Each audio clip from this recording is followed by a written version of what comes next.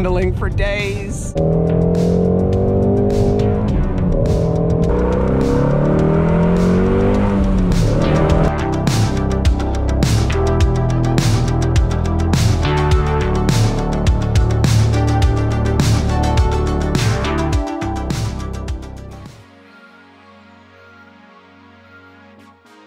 I hope all you guys are having a blessed day. Good afternoon and welcome to the channel. If you guys are stopping in for the first time, I am Corey and this is Driveway Demons. I've had a lot of questions over the last couple of months about E85. So today I want to talk to you guys about E85, the advantages and disadvantages of going that route over race fuel. A lot of people have asked these questions to me, so today I am going to make that video, everything you need to know about E85. Now, before we get into any of that, the mods are beginning for the GT350. I got lots of stuff coming in for the car real soon, so stay tuned for that, guys. However, before I get into any of that, let's go ahead and do a cold start on the Shelby GT350.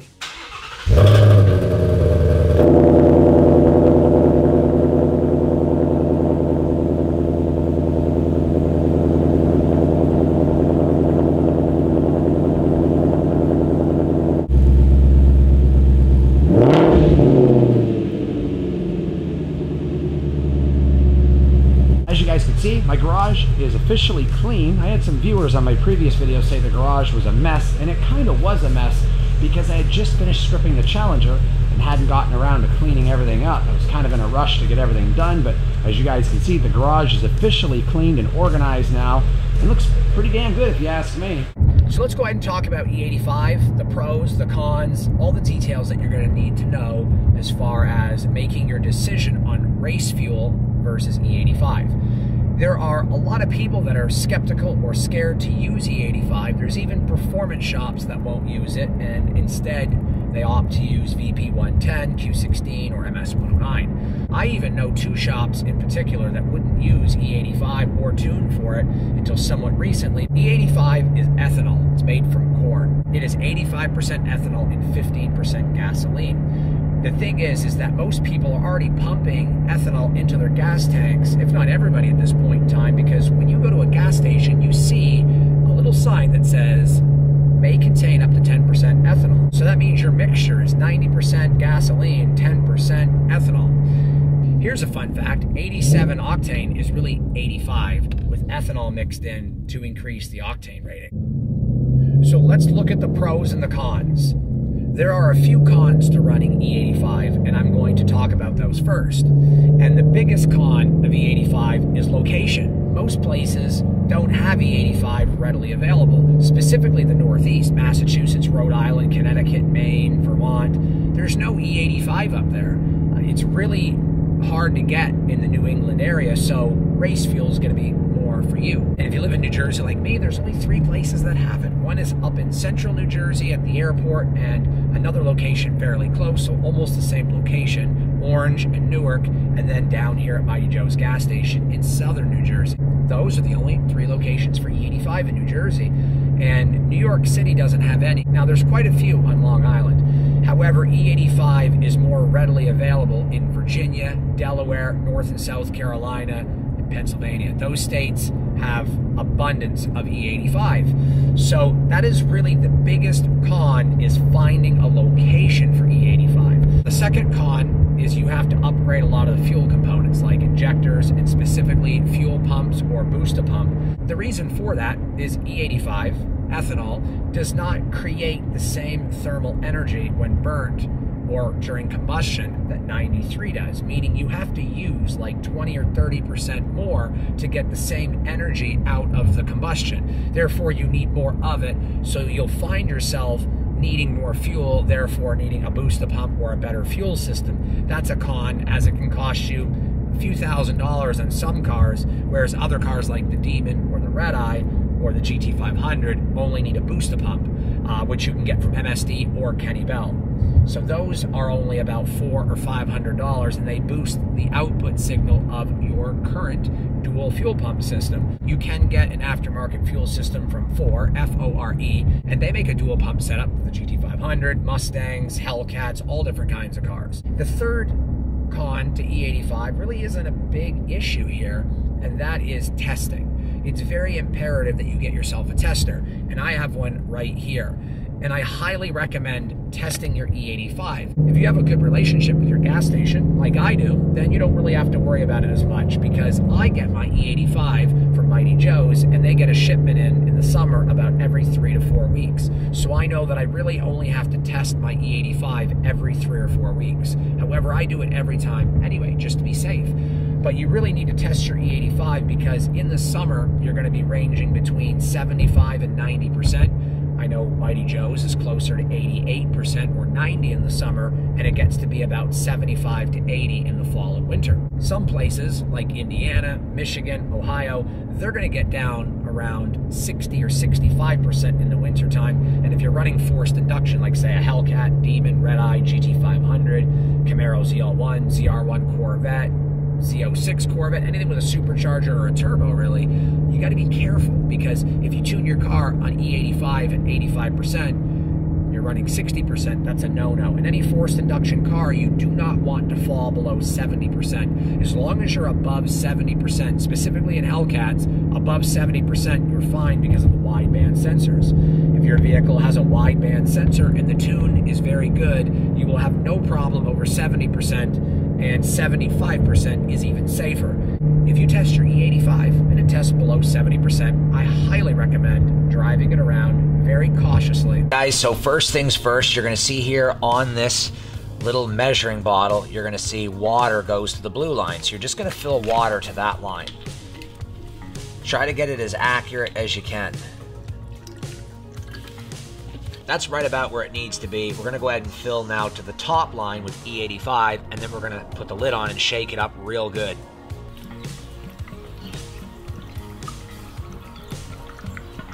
Okay, so there we go. You guys can see I got it right here to the top line. Now we're going to put the cap on and shake it up real good and let it sit for 5 minutes. Got to shake it up real good, guys. Now we're going to let it sit. You guys are going to be able to watch that separate. Anything over 70% is good enough. Over 75% is definitely a lot better and what I like to go with. So you guys can see where the line is. It is right there, and it is E75, so it's 75%. Biofuels are not regulated like gasoline is. Therefore, you don't know exactly what you're getting. It can range anything from 70 to 85 or even 90% in the summer, and it can get really low, such as 60 or 65% in the winter. I have tested E85 in New Jersey, PA, Delaware, Virginia, North Carolina, and South Carolina, and it turns out the E85 has been pretty damn good. In the summer, I haven't seen anything below 80%, 78 to 80%, so most of the time you're gonna be fine. I really wouldn't worry too much about that as long as you're testing. Now it's time to get into the things that are great about E85. Let's start off at number one. It's a lot cheaper. Even with the cost of a fuel system running you $2,000 or $3,000, you're gonna save a lot of money. A 5-gallon drum of MS-109 is $78 on average, sometimes even $90. So you're gonna be averaging between $13 and $17 a gallon on MS-109, and it's 105 octane.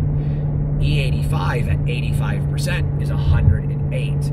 Where I get it in the summertime, Mighty Joe's gas station, it's reading around 90. So I'm getting 109 to 110 octane for $2.29 a gallon. It's cheaper than 93. And in Delaware, it tested at 88%, which is 109, 110 octane, and I paid $1.99. So it's a lot cheaper. Just off of one fill up in your tank, 16 gallons, you're gonna be looking at about 35 bucks in E85. You're gonna be looking closer to $180 on race fuel. So every time you fill your tank, you're going to be saving $130. Now with E85, if you test at say 75%, you're looking at about 105, 106 octane. If you test at 85%, you're going to be looking around 108 to 109. And if you test around 90% like I do, or you run E90 Ignite, you're well into 111 octane. So it's pretty much neck and neck with the race fuels, except instead of spending $15 a gallon, it's costing you $2 a gallon. So you really can't go wrong. If you live anywhere where you have access to E85, I cannot,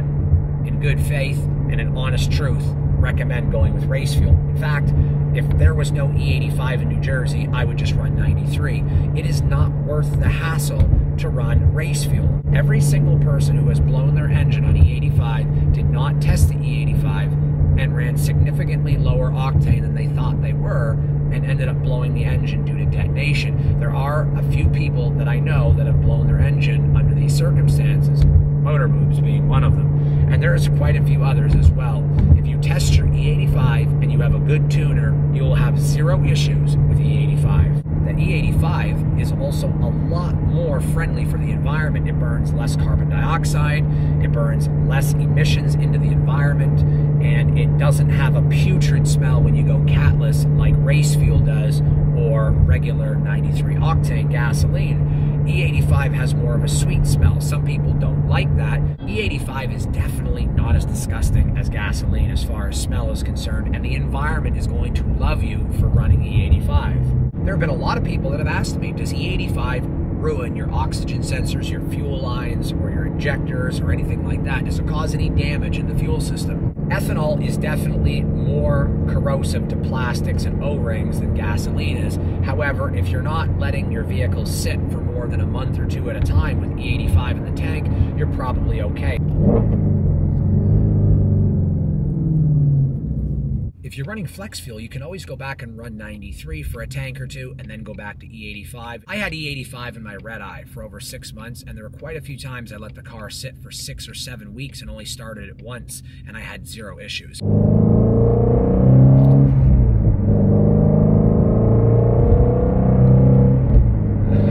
my God, I love driving this car. Oh man. Now I do plan on running E85 in the GT350, I really do. It's the only way to go to make power, and considering the GT350 and GT500s, and I think even now the GTs have it, Ford piggybacks the O2 sensor to read the ethanol content. It doesn't have a dedicated ethanol or E85 sensor like General Motors doesn't.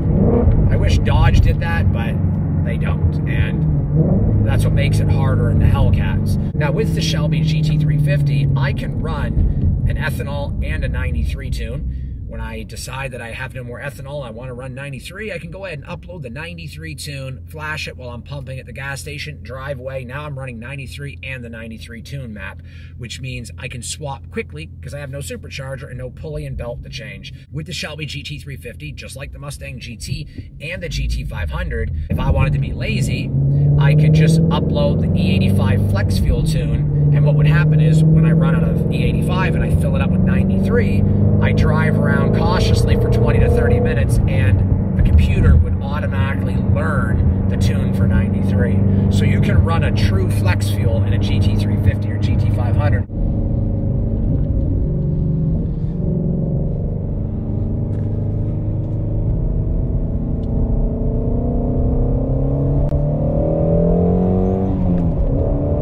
Oh my God, this is crazy. Look at this.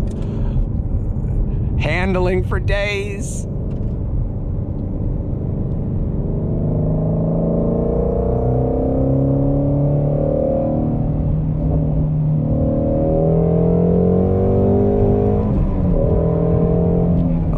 Oh my God, it feels so good. Wow. This is crazy. That was the first time I took it past 5,000.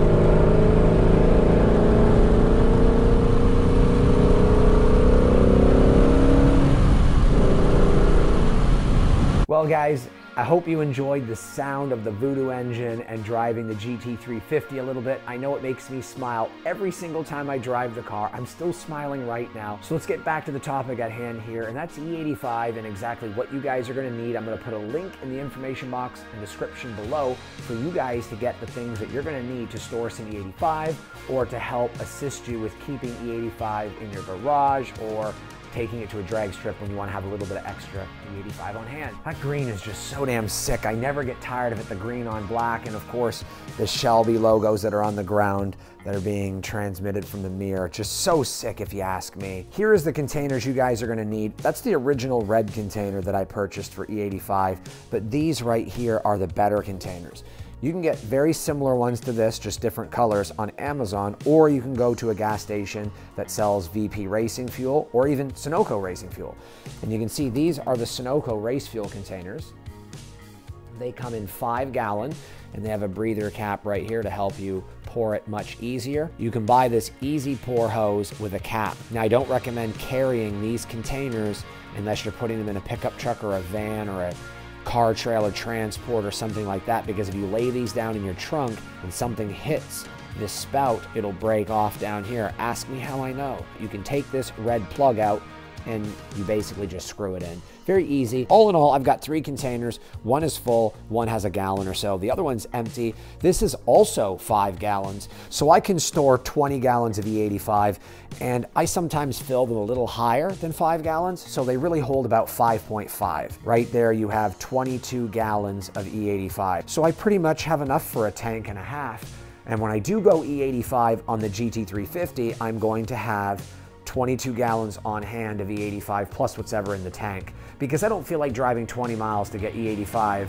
every single week. So I have at least enough here to get me through the month, depending on what I'm doing. So the GT350's got a lot of mods coming up, guys. You're gonna really love it. I'm so happy and excited for this car. It really is an awesome vehicle to own and drive thus far. I've had so much fun, and I just love the lines. I'm gonna review this car once it gets a little warmer out, but I really do think this is the nicest design the Mustang has ever had. I love the fastback design. Well, I'm hoping you guys learned something today on E85 and ethanol. If I didn't answer a question specifically that you have, comment that question below and I will answer all of your questions. I will do my best to get to everybody's question and answer them all. And I always do that. I take the time every day to go through all my videos and answer questions. So if you guys want to know something else about E85 and it wasn't in the video, put it in the comments below. Also, guys, really cool, right there in the bottom of the screen is a website to find and locate E85 near you. I used that website to locate all the different gas stations along the way to North Carolina. Also, guys, don't forget to like this video and of course share with everyone. If you're stopping in for the first time, go ahead and punch that subscribe button. Lots of content coming.